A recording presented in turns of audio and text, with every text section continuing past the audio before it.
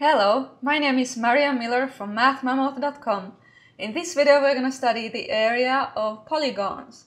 And the principle behind finding the area of a polygon is very simple. All you do is divide that into triangles and find the area of each triangle and then add those areas. So for example, if I have this kind of strange looking critter, I divide it into triangles by drawing diagonals from vertex to some other vertex. Okay? And in a polygon you can always do that. Now, it's divided into triangles. And if we were to find the area of the polygon, we just find the area of each triangle and then add all those up. Now we're not going to find the area of this polygon though. Let's go on and find first the areas of these and then that one. There's plenty of work there. For example, here in the grid, I'll first divide this into triangles, and there's several ways you can do that even, okay? For example, maybe I'll see that if I draw a line here, then it becomes two triangles, like the upper triangle here and the lower one here. The upper one, okay, we better write something down so we don't get confused. The upper one has a base of 1, 2, 3, 4 units, and then the altitude is here, 1 unit. 4 times 1 is 4, divided by 2 is 2. Upper triangle is 2 square units. Lower triangle has the same base. If I take this as my base, 4, and then this as my altitude here. Okay, that is 2. So 4 times 2 is 8, divided by 2 is 4. Okay, and now add 2 plus 4 is 6. Total 6 square units. Over here I have 1, 2, 3, 5 vertices, so it's a pentagon. And I can again divide it into triangles, but being in the grid I'll show you another method that I like, and that is that we will enclose it in a rectangle first of all. And I'll draw a rectangle here so that as many vertices as possible will be touching the sides of that rectangle. The idea here is that it's very easy to calculate the area of this rectangle. And then we will be left with triangles here that we need to subtract. And these triangles here are right triangles. And it's very easy to find the area of a right triangle here, in the grid especially. So the area of a rectangle here is 1, 2, 3, 4, 5, 6 units, and then 1, 2, 3, 4, 5 units. That's 30 square units for the rectangle, and then we subtract from that all these little areas. There's this triangle here. It's a right triangle, see? So I choose as its base this side and then altitude this side. So I get 3 times 1 divided by 2, which is 1.5. Okay, I've done this one. It was 1.5, 1.5. Now this triangle here, again, it's a right triangle. So I can choose altitude here, 1, and then 1, 2, 3, 4, 5 units this way. 5 times 1 divided by 2. So this one has the area of 2.5 square units. Minus 2.5. And then over here I have a right triangle. 2 times 2 is 4, divided by 2 is 2. The area of this one is 2 square units.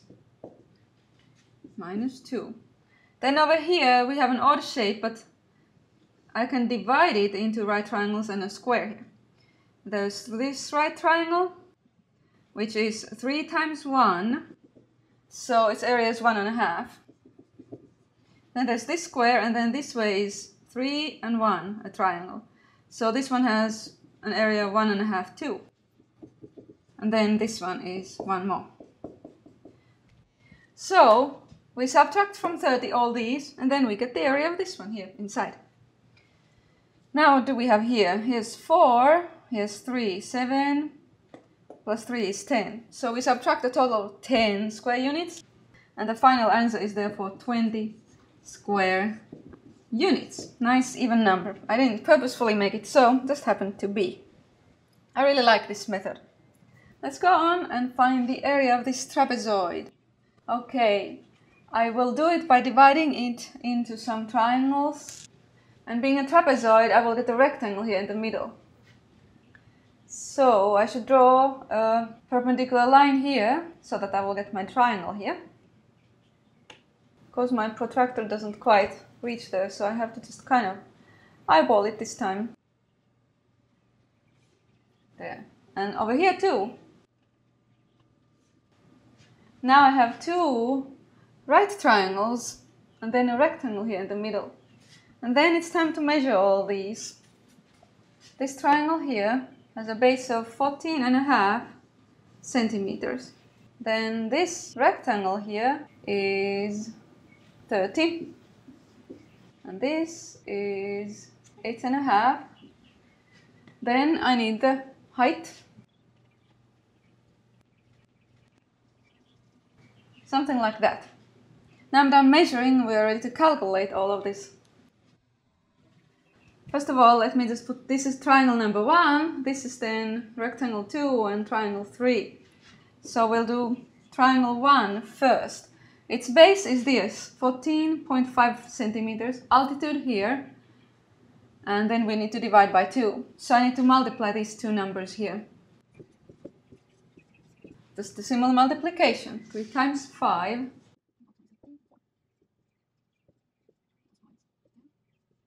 Add. There. Now, notice there's 2 decimals here, 2 decimal digits, so the answer is 2 decimal digits. And then we need to take that divided by 2. That's not done yet, you see?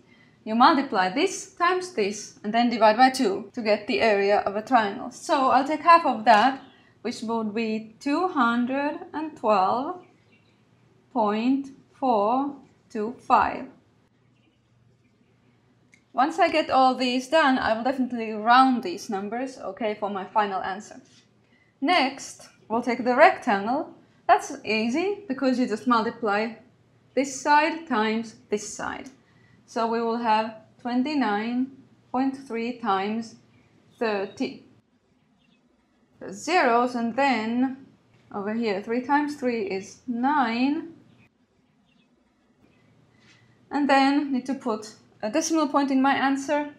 There's 1 decimal digit here, so 1 there too. The answer here is therefore 879 square centimeters.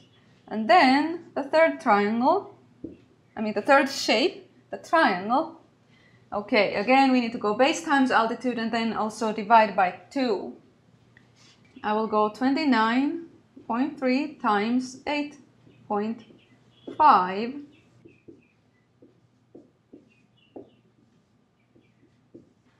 Again, I have 2 decimal digits in my factors, so 2 decimal digits in the answer.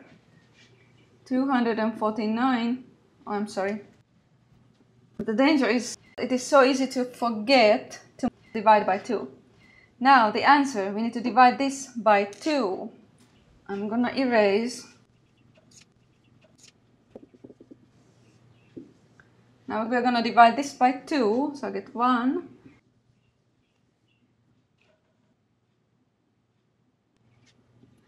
Quite a decimal here. So 124.525 square centimeters. And now we're ready to find the area of the whole trapezoid by adding those 3 and then rounding. Rounding probably to the nearest 10 square centimeters. Okay, let me add now. There, 5 and 5. Alright, 1215.95 square centimeters. But like I said, it needs rounded. Let's just round it to nearest 10, so we will get 1220 square centimeters. Okay, now the principles are not difficult.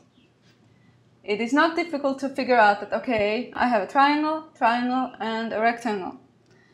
And then I just need to find those individual areas and add. The difficulty in this is actually to keeping track of the calculations, because there's so many to do.